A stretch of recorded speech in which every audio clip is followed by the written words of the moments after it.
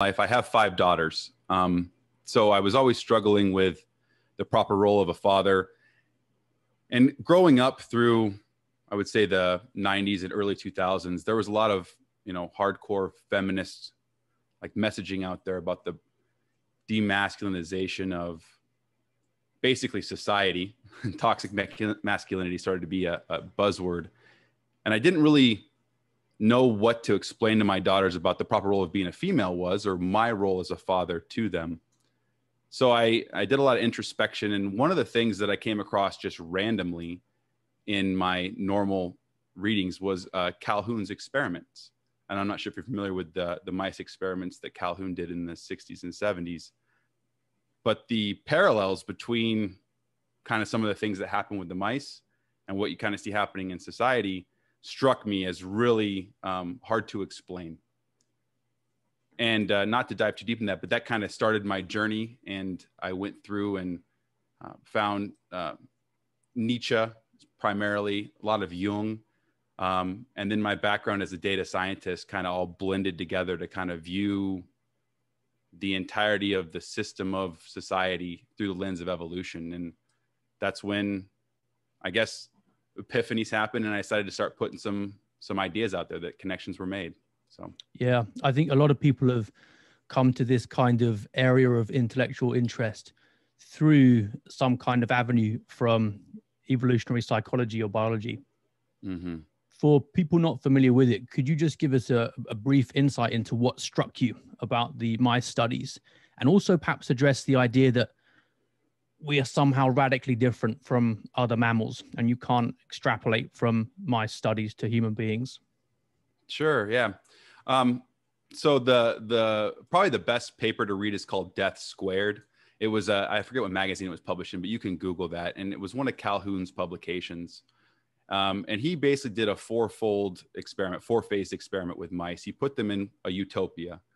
And he repeated it with both mice and rats with pretty much the same outcome. And in the utopia, they were given unlimited food, unlimited water, enough housing space for like 3,000 residents or something like that. And he kind of just let society, the rat society or mouse society, play out. And what he noticed happened was the predicted exponential growth curve on the front end, but then it plateaued long before the housing was taken up, and the eventual extinction of the society itself. Reproduction ceased, maternal abortion of their own young intro, and then also infanticide and brood abandonment were witnessed. High rates of autism-like behavior in the males mice. He coined them the beautiful ones. They withdrew from society and kind of just groomed themselves all day, didn't engage in dominance disputes or anything like that. And it eventually led to complete societal collapse and extinction, to where there were no new pups born. And so you look at that whole setup and you kind of think about our birth rates, the gender role swapping. He saw increased aggression in the female mice. And a lot of the things just kind of lined up. And it's not really a one-to-one comparison, because, we don't necessarily have a density problem like they did. One of the things he drew out was that you have to have the ability to immigrate, EM, right? Ability for, new mice to take up and create a hierarchy.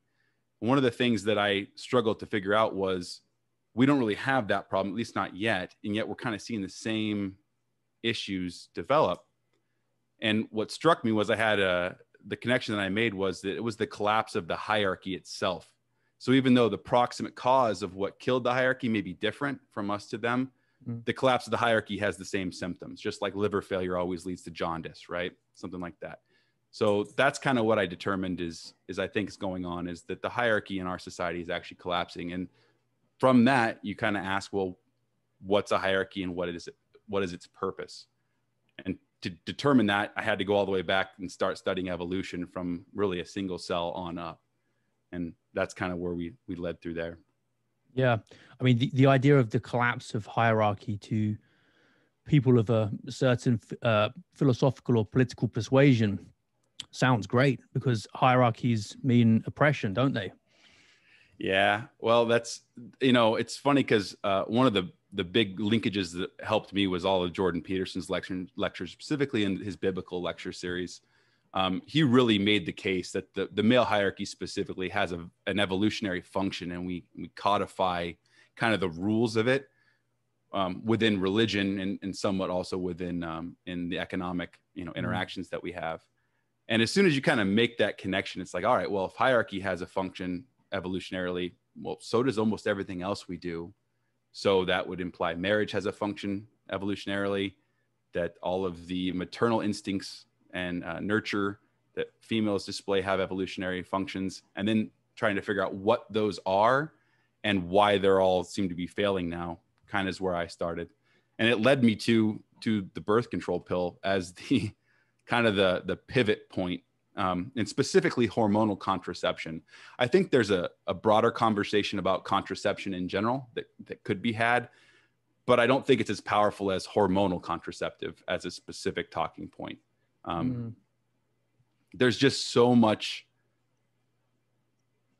ancillary evidence that it impacts the lowest level of our society, the interactions between the nodes. And it just has such a major foundational impact there. And the timing lines up too, with a lot of the different shifts we've seen in divorce rates, in satisfaction among the females specifically. It's quite compelling.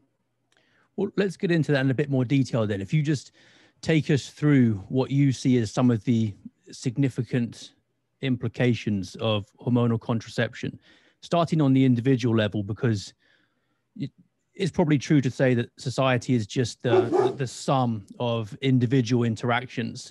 If you see it as something that's real in itself, you're making the mistake of reifying an abstraction.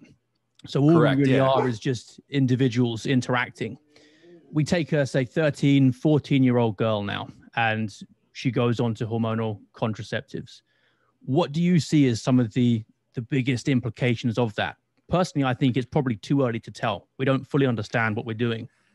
But yeah, we don't know. But I would say my biggest concern about the whole situation is that it actually impacts female mate selection preference.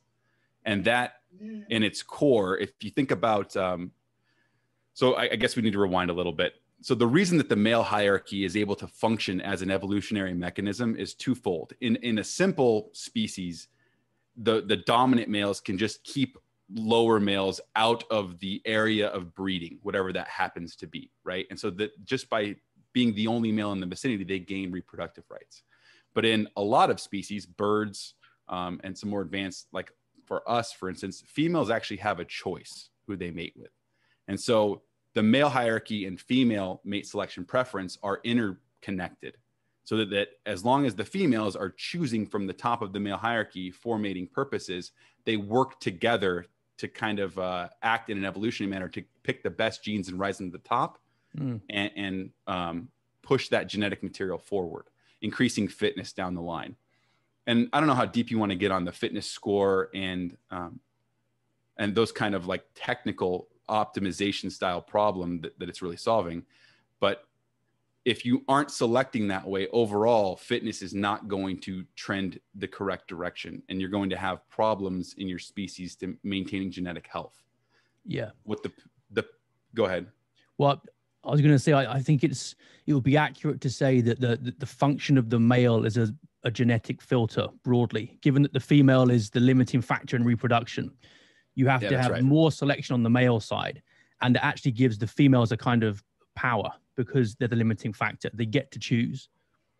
Right. So there's an interplay in the So let's rewind a little bit. The optimization problem of life is trying to solve what's called the universal fitness function, right? And basically that is what thing can reproduce and continue to reproduce stably the best over the long run, right? And that's kind of the problem. The issue is that the fitness function is constantly changing. It's dynamic with time, right? The environment shifts. The Earth is not the same composition as it was, a billion years ago.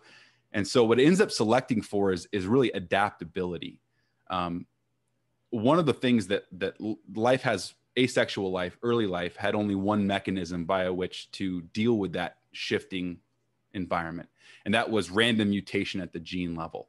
So asexual species has to mutate its genetic code to be able to adapt and create, a varying set of offspring so they can deal with the potential changes in the environment or in the predation patterns or other species competition. You know, all of it plays. What the issue is that you vary too much. Most genetic mutations are negative. They're detrimental to the species. And so what is happening is if you vary too much, too many of your offspring are not viable to continue to reproduce. So you lose out. What sexual selection or sexual reproduction allowed us to do as a set of life is we can vary the male side more. So we carve out 50% of our species roughly, say, all right, we don't need all of you to survive. We can vary you much more and then take from the top of what comes back and reintegrate that in, and thereby keeping the female core of the species viable at all costs, while allowing a large portion of the male species to be unviable and that not be an issue as far as birth rates go. So the males become some sort of a genetic test bed, kind of, right? Now, and so from that, you naturally get hypergamy and polygamy. Those are the two mating strategies that come out. The females are going to choose the best male, that's hypergamy, and the males are going to choose no one. They're going to pick whoever will take them, which is polygamy, right? Yeah. In our society, obviously, we've done something different, and I think that it's important to note that monogamy, at least societal monogamy, is foundational for civilization. And it goes back to a couple of things that we talked about, the incel problem, you know, and the ability to cooperate. But the original fitness function, all of that optimization was done on the personal level. So what we've been talking about up to this point is really optimizing a single individual's fitness, right?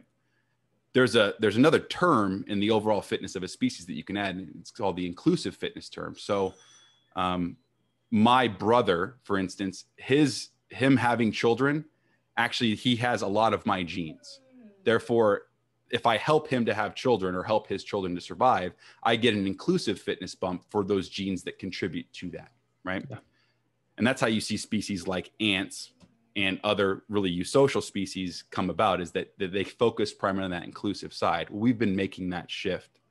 But back to the pill, the pill shifting female mate selection preference, and I'm not sure if you're familiar with these studies, but the female mate selection preference varies throughout the menstrual cycle.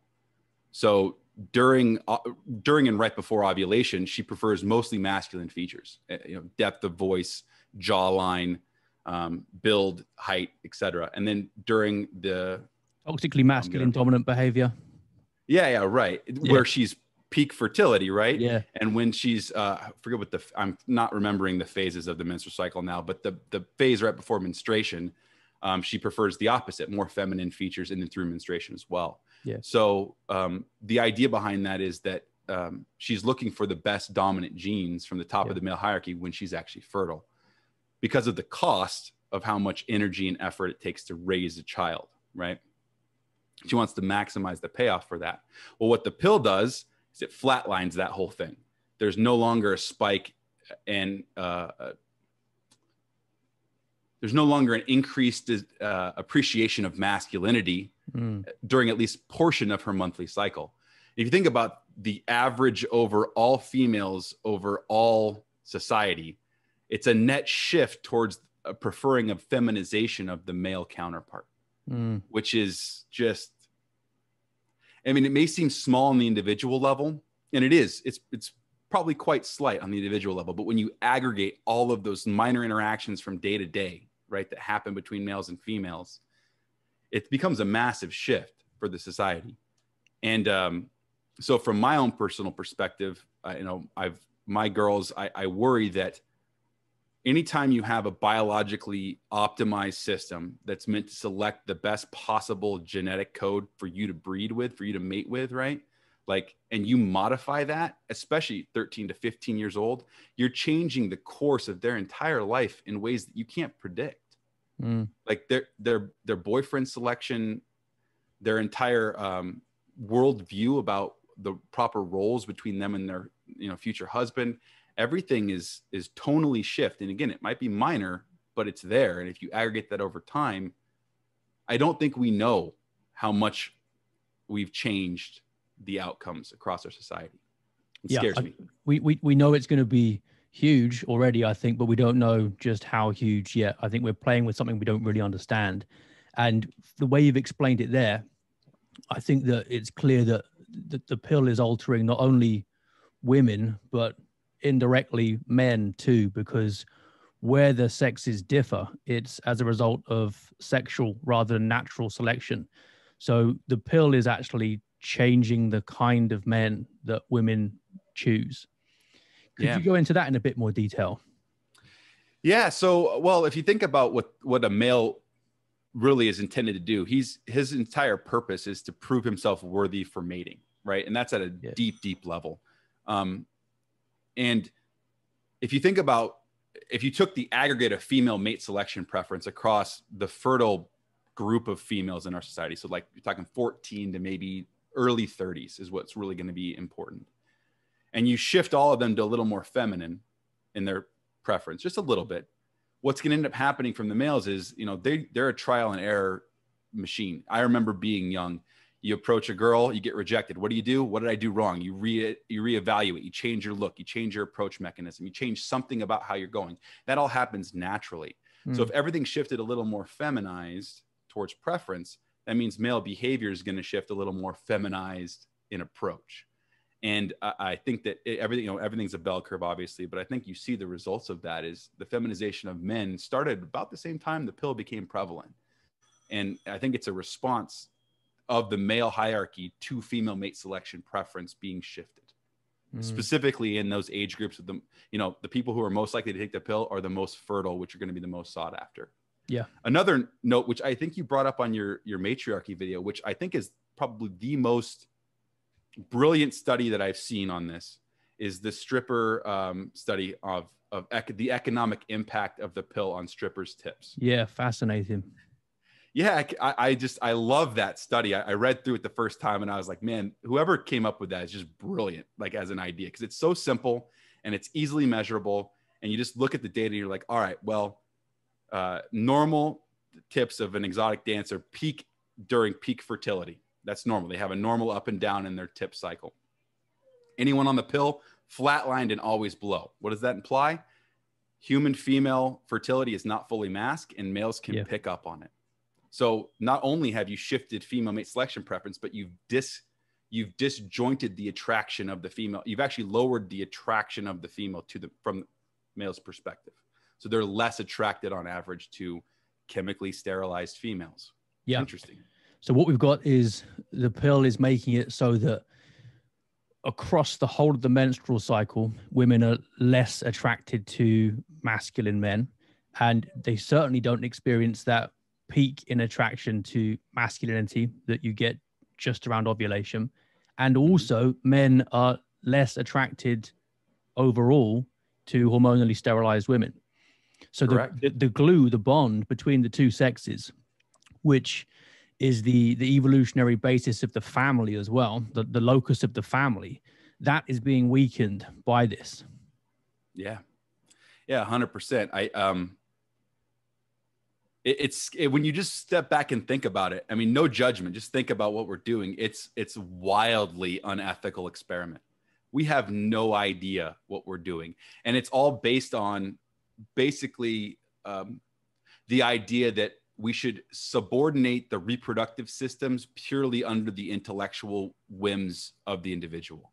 And I don't think that that is necessarily a good idea, which kind of goes back to the broader conversation about contraception in general. You know, it's one of those ideas that any of your lower evolved systems should only be subordinated to your intellect when it's done through discipline, because through that path, you actually gain the wisdom necessary to guide those by developing the discipline for it. Right. Otherwise, if you're just doing it with the intellect's dumb. I mean, it can never really match up against a 3.5 billion year evolved optimized system. It's never going to beat that. I pull back from that as an idea. So yeah, I think Cardinal Newman had a nice quip that trying to control the passions of man with some kind of intellectual system is like trying to leash an ogre with a noodle. Yep. Yeah, exactly. So I guess what I would say is that there are broad ramifications for the breakdown of sexual fidelity, of marriage, and of female mate selection preference, and the integration of the male hierarchy with female constituents. Those four things are, I don't know. I mean, I don't know what's going to happen necessarily, but I know that it's a massive shift that we've undertaken. It's of the same level. It's even more massive than the original, I guess you'd say, the invention of societal monogamy, the original civilization creating invention. So it's a little scary. And there's only really one inevitable logical step to go down this path. And that's something similar to the other eusocial species out there, like ants and termites and whatnot. We're going to have centralized breeding vessels. Otherwise, we're not going to keep our numbers up. I don't know how else to do it. So, and that's not really a future I want. So, well, you can see that in some recent films, like in Fury Road, the Mad Max one, when they have just the breeders who are kept in the little citadel in the middle. And that connects to another implication of contraception broadly, but maybe the pill specifically, which is encouraging the majority of women to become very similar to men in being a kind of worker class. Could you develop that in terms of eusocial species? And what do you mean by eusocial species? Yeah, sure. So one of the most interesting civilizational style of species out there that are somewhat comparable to what we have are like the ants and the termites, and those are broadly categorized as eusocial species. The most interesting of that set happens to be the naked mole rat, which, if you haven't looked into it, it's actually a mammalian species that's completely eusocial. And what eusociality really implies is a high degree of cooperation amongst the constituent elements. If you think about humanity in that context, we are quasi-eusocial. The only part of our society that's not fully eusocial is our reproductive system specifically. The kind of the hallmark of eusociality is a centralized reproductive system in a single ant or maybe a couple queens, right? Bees are the same way. The mole rat has one female who reproduces with big litters, and she'll have like 3, we'll say, alpha males that she breeds with in cycles. But the rest of the workers, females and males in the rats, are all sterile. And they're sterilized via the secretion, and this is true for for some ant species or for some other eusocial species as well, other than just the naked mole rat, is that the female actually hormonally suppresses the reproductivity of the drones, not the drones, I'm sorry, the workers. And the linkage to the supply chain distributing hormonally suppressing reproductive agents to our females is striking on the surface. But what you end up doing with that is you force the individual over time of that species to focus solely on the inclusive fitness score that they can boost. In ants, for instance, 75% of the genetic code of each worker comes from the queen herself. So that means that if the worker ants, which are all female, help the queen to rear more young, 75% of the genetic code makes it on into the future. And only 25% delta is from the male drones that come in, right? So by suppressing the reproductive nature of the individual, you can shift the focus from a fitness function perspective to the inclusive side. And that ends up leading to a lot more cooperation and mutual young rearing, mutual defense, et cetera, those kind of things that happen naturally. Well, we did that too. We did it through monogamy, was our original attempt at reproductive suppression. And that's how we got away from the hypergamy polygamist framework to a more, say, cooperative male hierarchy, right? It allowed the male hierarchy to be more cooperative, less competitive, like our chimp relatives. And now we're at the place where, because the sexual marketplace is somewhat demonopolized, there's less pressure on the males and we can cooperate more in mutual defense and provision.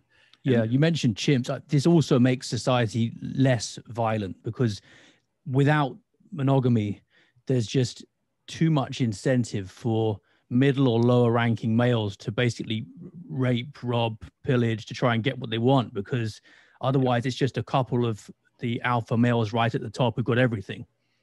Exactly. So you really have two choices if you want your constituent elements to cooperate. You either need to ensure all of their reproductive success, or the majority of their reproductive success across the big part of the society, or you have to hormonally suppress them to where they won't be able to reproduce, and they can focus their efforts on the reproductive elements offspring. So those are the two paths. We chose the first. Obviously, that was our first step out, and the consequence of that was that the males stuck around longer. They provided protection and provision itself for the female and infant that allowed the infant's brain to grow bigger and be more dependent, right, on the female. She could, eat with having her hands full still. She didn't have to worry about as much. And it's this you basically, we found a place in the fitness function to land on, a stable pattern that had a nice upslope that we were able to walk really quickly to a good plateau. Now, the question is hormonal contraceptive just another step in our evolutionary path? And it's quite possible that it is. I don't know that it's not. And maybe, artificial wombs and technology will solve the fertility problem, so to speak. It's possible. I don't know that I want to live in that society, though. That wouldn't be my choice. I don't know that a centralized planning committee picking the genetic material for the next generation is really, I don't know, that just seems too dystopian for me. So I think that going back to the old system of monogamy being the central element, I think has a lot more merit to me. Yeah. I think if you look at how close we've come to this in the past, some people mention allomothering. So when you have your own kids being taken care of by other people, it's fairly rare in human society and in mammals generally. So it's not at all clear that we've got good reason based on life so far to expect this to be a raging success. And you've said that one of the motivations for that kind of system would be that you share so much genetic material with the other offspring that you are caring for. That would seem to be lacking in the kind of model that's being set up by hormonal contraceptives. Do you think that's the case? Yeah, it's one of the I guess outcomes of the birth control evolution has been, and a little before that, but has been a striking decrease in the fertility amongst Western civilizations and East Asia, so Japan and South Korea as well. Yeah, and China self-imposed, but I guess they kind of fit too. What ends up happening is that the structure that kind of builds that eusocial framework, we do some other individual rearings of our children. Namely, we have public school systems, right? Yeah. And we have a whole maturation process that's societally governed, we'll say. The parents are still primary, but it does exist. What ends up happening, though, is because the fertility dropped, you have to import children from I guess you'd say, fertile, healthy societies out there. Yeah. The problem is that if there is any genetic component that kind of supports the hierarchy above it, when you swap that genetic component out, if it doesn't exist in the same way as it did in the original population, the hierarchy is going to eventually collapse. It's not going to be able to sustain itself because, again, it's an abstraction from the individual interactions amongst the constituent elements. So any of their behavioral patterns have to be aligned with it, which is why religion is so important for aligning all the behavior amongst the constituents. I mean, I'm a big fan of religion. I don't know that there's another way to do it. We haven't even talked about the death of God and how that plays into all this too, because it's as big of an impact potentially as well. So I would say that we won't be able to perform this jump via immigration with an I from the external. We're going to have to find a stable fertility balance amongst the trade-off of the additional GDP boost from females working and being a part of the economic system, and the need to replenish the society with new children.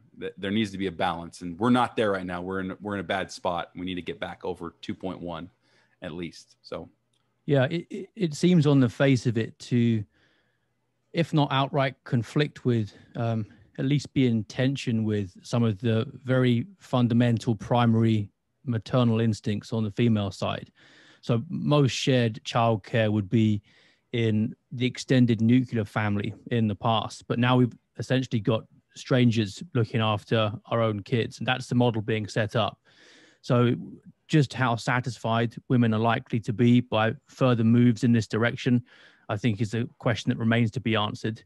It's interesting that the sexual revolution seems to be viewed more negatively by women than by men, based on most of the surveys and studies.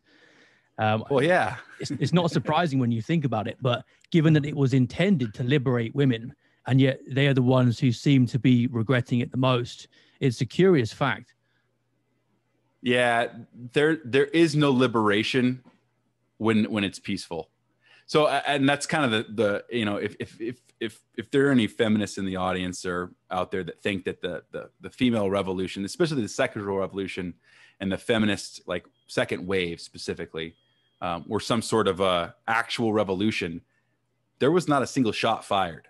Men gladly agreed to all the changes that were being proposed. Now, I would say that, you know, there's always going to be the holdouts, but on the surface, the idea that we didn't have to prove ourselves as much as society used to mandate before gaining access to sexual reproduction, it's a win-win on the guys' books, short term, right? And that's why, for the most part, it was a peaceful revolution. Yeah. I don't think that women necessarily gained anything. I think they gave up a lot in that process. Hugely. It comes back to what we said about the limiting factor in reproduction being the female, and sex is a marketplace in a sense that responds to the normal laws of the marketplace, specifically law of supply and demand. And women were in a position of power by having sex in very high demand because men have a higher sex drive and it's in relatively low supply. And then suddenly when the pill comes along, contraception more broadly, it functions as a kind of shock or corrective to the market where the exchange price of sex comes all the way down again and it's just flooded. And it's just so much easier for men to come by. And that disempowers women, ironically. It does. It imbalances the relationship, which is unfortunate. You know, it was a nuclear arms treaty, so to speak, originally, in that, you know, society imposed fidelity on the females of our species in order to artificially increase the we'll say hurdle to get over to gain sexual access as a male. And in so doing, you carrot the males towards the goal of the society, which is more production, more sacrifice of their own individual wants and desires to produce things of value for the greater good, so to speak. When the sexual revolution happened, all you did was kill the internal female, we'll say, societal correcting mechanism by which they all kept each other in check to ensure that fidelity was amongst the males once they were sorted, right? Because the female hierarchy sorts the females to select across at approximately the same level as the male hierarchy creates the males. When the sexual revolution happened, all you did was kill that sorting mechanism and check mechanism. And now hypergamy and polygamy are free to reign in the majority of society, where the top percentage of men get access to a bunch of different women and they basically rotate through them. And the rest of men at the bottom suffer until their late 20s, early 30s, at which case there's an attempt to reintegrate when values start to align again, but it's not ideal. Yeah, and that explains why one of the consequences of the pill is the recent surge in the incel and men going their own way movements, because it's as a consequence of rejection, essentially, because you're saying that once again, the top males are monopolizing the majority of females. Yeah. Well, you know, I would say that's just, look, the original monogamous system required sacrifice from the females and the top males. That's what it required. They had females on whole had to choose on average less genetically worthy men to pair their lives with than they would have in the original system. And top males had to choose only one, right? Yeah. That's the sacrifice. But the flip side of that is that the bottom, 60, we'll say the middle 60% of males now all of a sudden are invested in this cooperative framework that we've set up. So they produce, and that's where the engineers and the doctors and all the middle class, the broad middle class comes from. Without that sacrifice on the other two's part, the broad middle class wouldn't exist. You'd have a top class that's dominant and tyrannical and a lower class that's poor and excluded from the reproductive access. And that would be the hierarchy, right? We'd resort back to the harem building that we came from. I think that the men go their own way movement is a natural response to the unavailability, what men would see as the unfairness, or it's the breakdown of the old contract. If I'm a decent guy and I work my life to show that I'm worthy of this society, so to speak, then I should be able to find a female to create a family with, right? That's the old contract. Once that stops happening, or that marriage becomes more dissolved than it used to be as far as a permanent pact, and you see that in the divorce rates, you just get the natural response from men, or especially that lower percentage, is going to be to say, I don't want to play anymore. I'm going to go and get on my social safety net monthly stipend, play video games in my mom's basement all the rest of my life, because there's no reward for the sacrifice that I'm going to try to give here. So I love the way you put it in one of your videos, which is that without Andromeda chained to the rock, Perseus flies on. Yeah, you have to call the hero forth. And I think that's what's so, that was the, in the videos, I explored all of the myths that we have are kind of the hero myth. It's kind of the male model, right? We mythologize the appropriate aspiration of the male, so to speak. And I kept asking myself, it's like, there has to be a female counterpart to that. And the only one that we really had in the West was Mary, the mother of Christ. She was kind of the central figure there. But I couldn't really figure out what the linkage is, right? Because Mary, in at least from a scriptural standpoint, she's the mother of God, and she birthed the Savior, but it doesn't really talk about her behavior or what made her worthy to begin with, right? There's no map there. She just was. And so when exploring that, it comes back to the Andromeda and the hero. It's like, that's the role. If you and I named the channel actually after a tale from Ovid's Metamorphosis about Coroneus, who was so virtuous and had so much fidelity and was so sought after that even Neptune wanted to pursue her, but she rejected him. So Neptune wasn't good enough. Even the god wasn't good enough for her. And that's kind of the ultimate aspiration. It's the mirror image of the hero. If the hero, from the male standpoint, is the one who's the most worthy, who's selected by all females, then the counterpart to that is the female that's so selective that only God is worthy of her, which is how you get Mary. Only God was worthy to sire her offspring, which gives you the Savior. If you take those two things together, the ultimate, from the male hierarchy, the ultimate female hierarchy, that would birth the Savior in essence. So, well, one of the reasons for the choosy female is that women traditionally, biologically have to invest so much more in reproduction than men do. And you can see that even in the gametes. So millions and millions of sperm, relatively cheap, and they can afford to be expended. Eggs, though, precious, finite, relatively enormous, and you've got to be careful with them. But the pill seems to radically change the risks involved in sex for women. Suddenly it becomes relatively cheap, relatively easy, at least physically.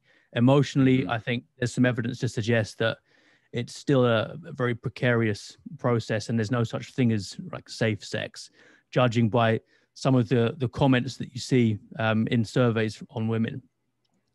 But if you look at how many women are sexually active, the figures that I pulled up, 1950s, about 13% of teenage girls were sexually active. In the late 1990s, 47%. Before 1970, the average age of loss of virginity was 19 for women and about 18 for men. And then 1990s, 15 for both. Now, I think what you're seeing is that the attitude to sex among women is becoming more similar to what it was among men before the advent of the pill. Sex is just cheaper. It's easier. and it was supposed to be more pleasurable, but I'm not sure whether that really is true. The bond between the two sexes, the commitment, the family, and attraction as the main locus for that. If all that is weakened, then is the purpose of sex being changed, do you think? Well, I would say that, yes, I would say that it's being hijacked is the right way to put it. Even the sterile mole rats mount each other and engage in non-reproductive sexual behavior. I would say that there's a bonding component to that to keep, and this sounds so maniacal, but you have to keep the population docile. And in order to do that, you have to keep them somewhat entertained. And it goes back to the Roman idea of bread and circus. We'll extend that to the three primary drives, right? Security, food, and sex. Yep. So you can, the biological system, specifically the sex drive, it's highly evolved in a lot of ways, specifically about mate selection, but it's not evolved enough to know the difference between, we'll say, non-reproductive sexual encounters and reproductive sexual encounters. They're both the same. So you can satiate that drive, at least some part of it, with sterile sexual encounters. And that helps to pacify the population and keep them motivated towards what you call the overall goal, which is what happens in the naked mole rats, right? The overall goal being the continuation of that hierarchical structure that puts a single female at the top, a couple males near her, et cetera. We have a similar hierarchical structure. It's not one-to-one, but it's the same kind of thing that we've laid on top. And the goal is to keep that maintained at all costs. And the constituent elements could be interchanged out, but as long as the hierarchy remains the same, it would be okay, so to speak. I would say that there are other components of our lower evolutionary functions that aren't satiated completely. And you see those manifest themselves in really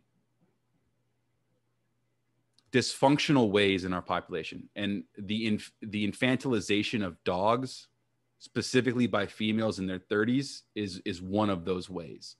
And I can't help but think that is the maternal instinct trying to load onto something else that it hasn't had the opportunity to load on, right? So there's also, the crazy cat lady, idea, which is another way to load that exact same nurturing need onto another animal. But those definitely aren't functional from an evolutionary standpoint. No matter how much you nurture a dog, even if you were to help it to breed and have puppies, that cycle can only last as long as you last.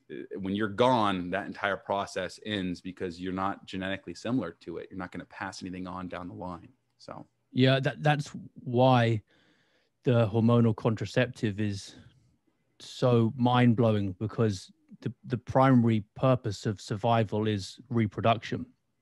And we're just taking that out of the makeup of a fairly large proportion of females and waiting to see what happens. You mentioned satiating through non-productive sexual encounters. It seems from the research that sexual pleasure for women is mainly tied to emotional connection.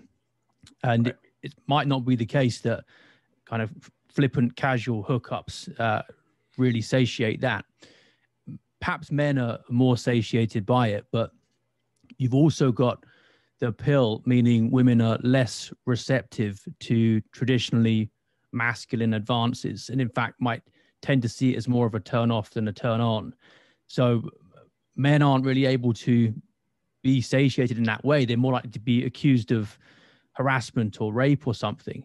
And it seems that porn is actually largely coming in to satiate the majority of men who aren't getting satisfied through the results of the sexual revolution. Do you think porn could be significant in that sense? It seems to be going up and up and up. If you look at the stats on how much the sheer volume of it is available online, we've never seen anything like that in human history before. And it's available to a younger and younger audience. I would say that there's no doubt that it's the other side of that component, right? I would say that females are somewhat satiated by serial monogamy, even if it's sterile, serial monogamy. Whereas males are more satiated, it can be satiated just through straight polygamy, right? One night stands and whatever. Yeah. To some degree, it's kind of empty, but they can at least get that part of their sex drive satiated. Yeah. I would say as far as, and you know what, to be objective, maybe that's one of the ways that you solve the rising incel, MGTOW, go their own way stuff, is that, porn has probably put a lid on the amount of incels that are out there agitating against the system, because it does tend to quell that side of the population. And maybe it's a viable, there aren't many countries moving to ban them that aren't highly religious. So I think deep down in our soul, we all know it's necessary people be out in the streets right now rioting, right? But I think that the right answer is to fix marriage and to get the system working again at its core element. And then those things somewhat become unnecessary because you have the proper hierarchical components built into your society. The idea of fixing marriage and returning to monogamy, though, is anathema to many feminists who see the main purpose of the pill, contraception more broadly, as liberating women from the prison of marriage. And women who fail to enjoy the results of the sexual revolution are seen as kind of traitors, and it's more of an expectation than an option. And if you don't take full advantage of it, then you're letting the side down. Are you holding out much hope for a return to monogamy in traditional family? Or do you think we're past that? I am holding out a lot of hope. I think here's the positive news. The reproductive element of our society, this is the part of a society that actually has lots of children, is highly religious and highly conservative when it comes to those kind of values. And if you look at the populations that are growing, the Amish are growing rapidly. The Mormons are growing rapidly. And that might be it. But the conservative rural America, at least from an American standpoint, has a much higher fertility rate than the liberal, we'll say, urbanite, where you tend to see more feminism and whatnot happen. Now, there's some immigration from rural to urban necessitated by the economic nature of our society. But as long as the maturation of new individuals primarily sits in conservative centers, right? And I don't mean conservative politically, I actually mean conservative from a societal hierarchy standpoint. There's always hope.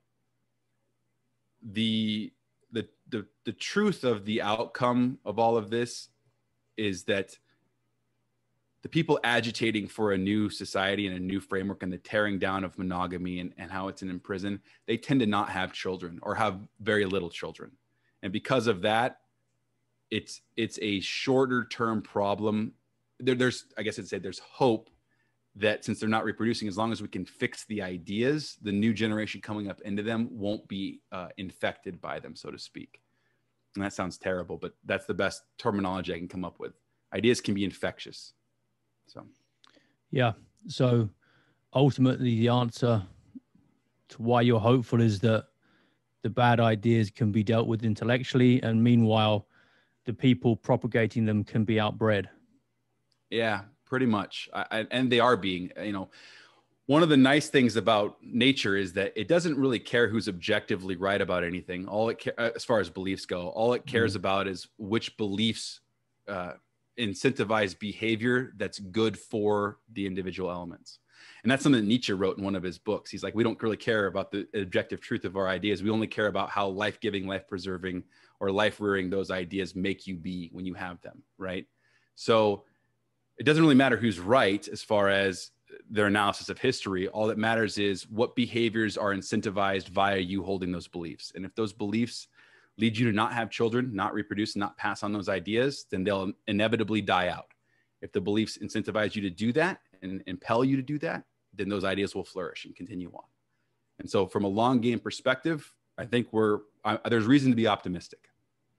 Yeah, so some of the, I won't drop any names, but some eminent scientists who've claimed that they've told their genes to go and jump in a lake by not having kids. You could easily see it the other way around. It's their genes telling them, we don't want more of your kind around. We'd rather you didn't continue Exactly. if you're not interested in continuing. Yeah, I can see that. Yeah, and that's one of those things that nature self sorts that way. And when asked about abortion, I've started to give a different answer. I used to, say that, I'm not a big fan of abortion. I don't think it's a good idea. It's a complicated question, but, in general, am I okay with it? No, I've started to give a different answer. And the answer is that if you choose as an individual to seed the future of this world to my genetic offspring without you having an impact with your genetic offspring, more power to you. If that's your self-selection out of the future gene pool. And that maybe sound cold, but it's kind of a stark view about what's actually happening. And I've taken the stance that rather than placate the illusion and the delusion that the person who has those ideas holds, I'm just going to give them a reflection of stark reality about what's going to happen.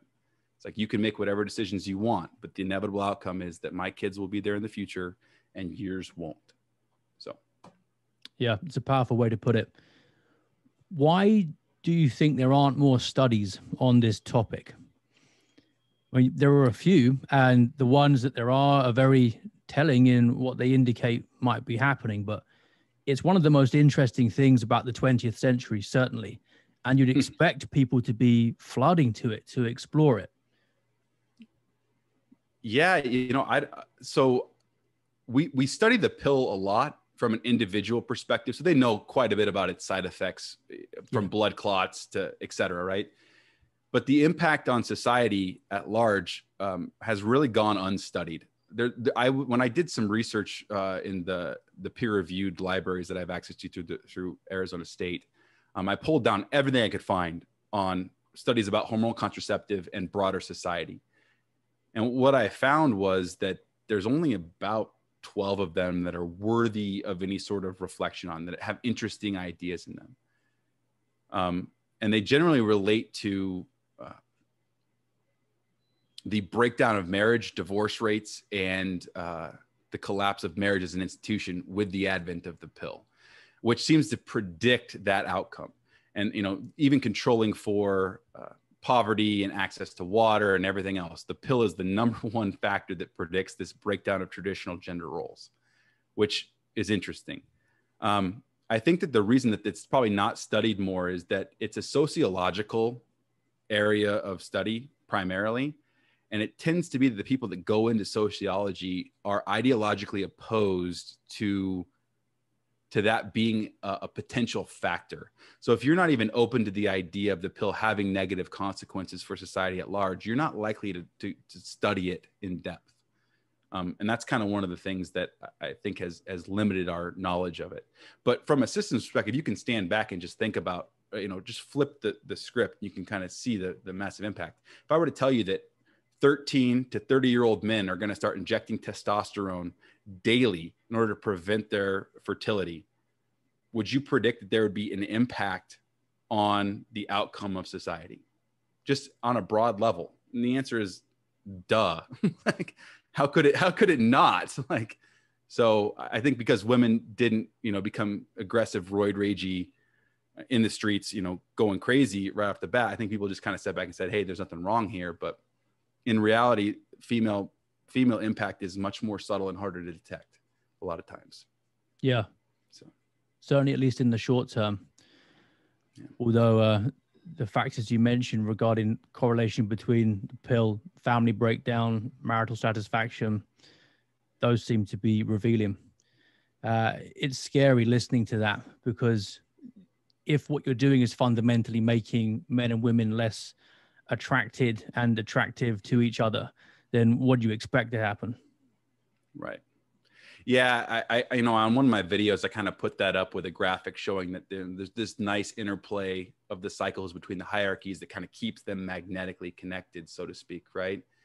And all we did was shift it off and weaken it. And then we sit back and go, why is divorce going up? Why are people's happiness going down? Even when women were quote unquote shackled by marriage in the 40s and 50s, they had a higher self-reported happiness index than they do now when they're liberated and free. And those two things shouldn't really go together. I mean, not if your theory is actually correct about it being shackling to be married. So, yeah, I think we are probably going to see in the coming decades more and more women making what is regarded as traditional choices because they find it more emotionally satisfying. But there might be some pushback from people who feel that they have betrayed the cause of liberation and just wanting to return to the prison they were supposed to be released from. Yeah, I think one of the things that I'm going to extend an olive branch here. The feminist movement as a whole had a lot of really good points.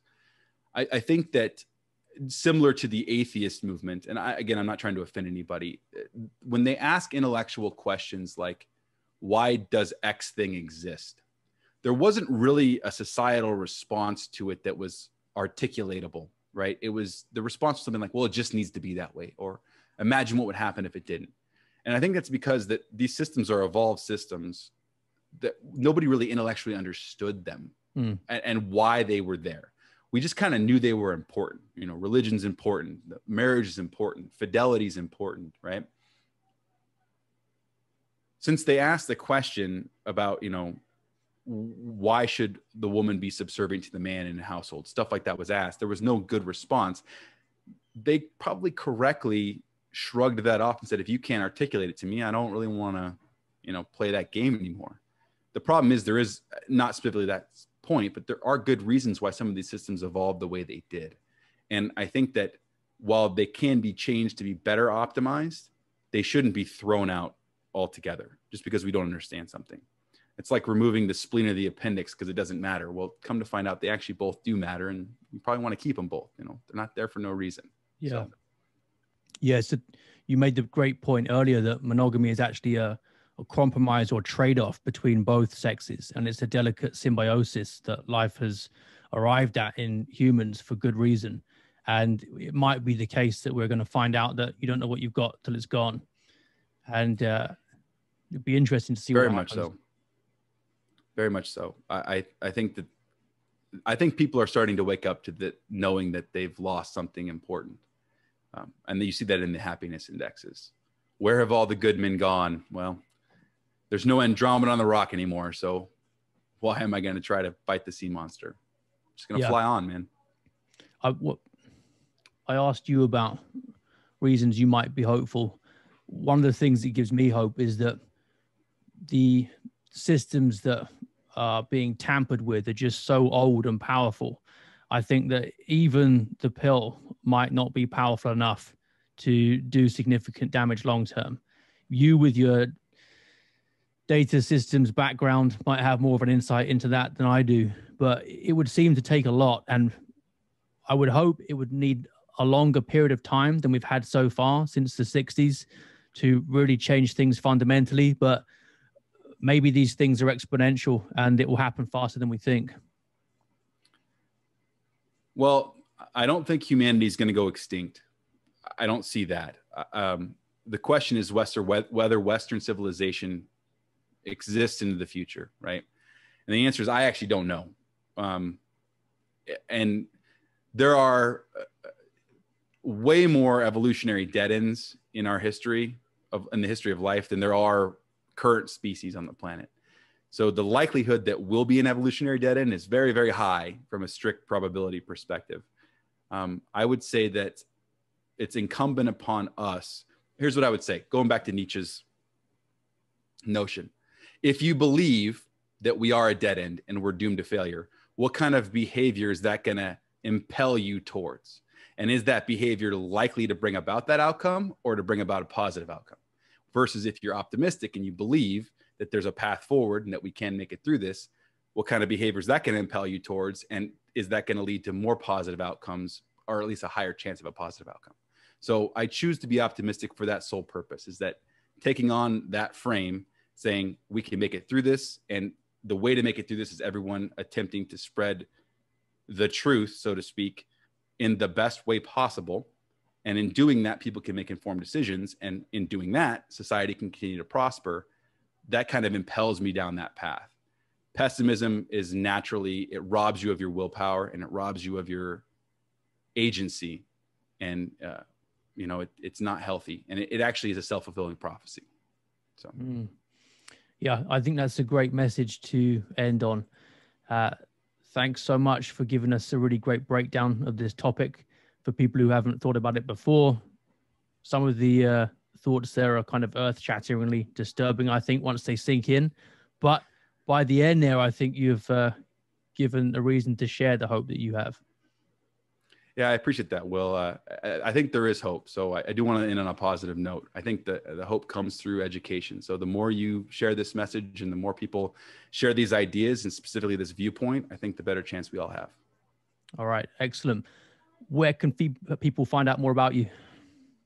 Yep. So I'm on YouTube, Coroneus Phocis on YouTube. I also have a website, coroneusphocus.com.